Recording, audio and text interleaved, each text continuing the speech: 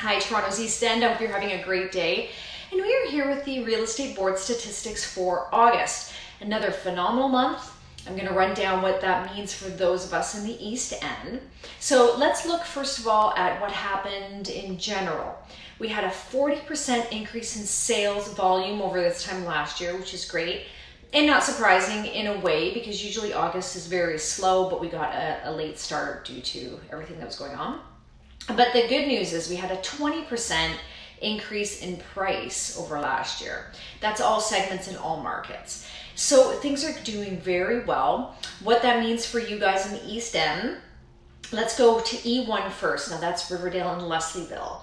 We had an average detached price of 1.57 and an average semi price of 1.22.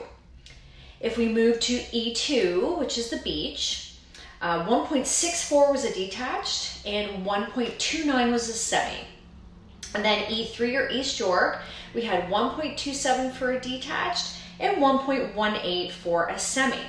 So as you can see here, things were really strong. I would say still probably the hottest market in the city everywhere throughout the East End. I don't anticipate that changing anytime soon. There seems to be quite a pent-up demand still. We still don't have as much inventory as we would like.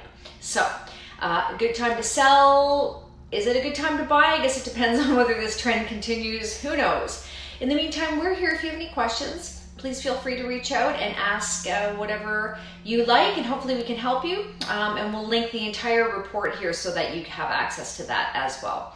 Have a great day. We look forward to seeing you next month. Bye for now.